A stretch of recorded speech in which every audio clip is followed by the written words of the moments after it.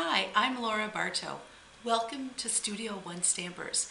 This is my first in a series of the 12 weeks of Christmas. I want to show you this adorable gingerbread card. It's made with a wonderful little stamp set called Cookie Cutter Christmas, and it has a builder punch that punches out the little gingerbread men. Just a great little bundle.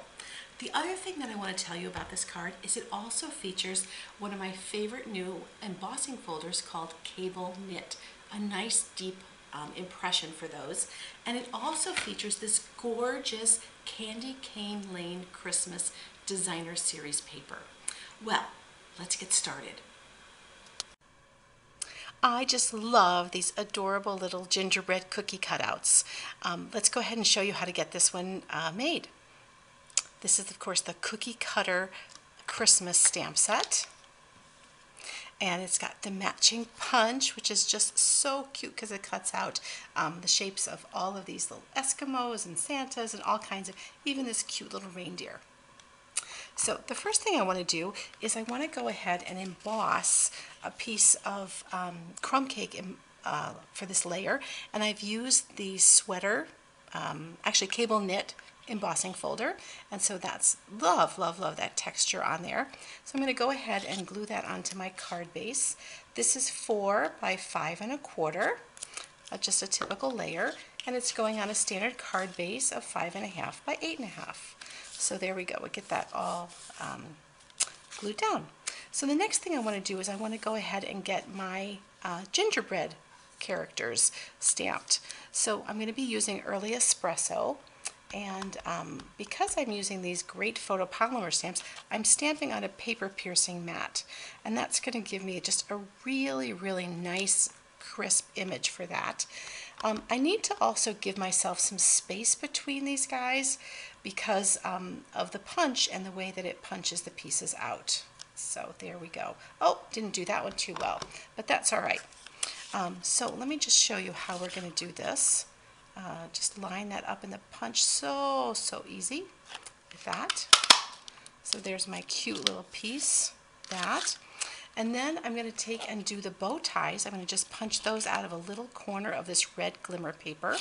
And I've got those already ready for you. And I actually have a couple of those already punched, and they go right on top of my little character here. So isn't that just adorable?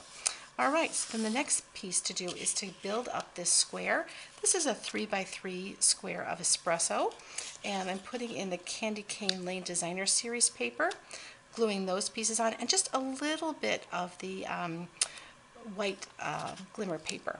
And that is going to look like this when it's all glued together. So that's ready to glue onto my sweater weather. So here we go with that. Just put that on right here. Put that on like that, and then I've got a couple of these little characters are ready to go. Oh my gosh, these are just the cutest things.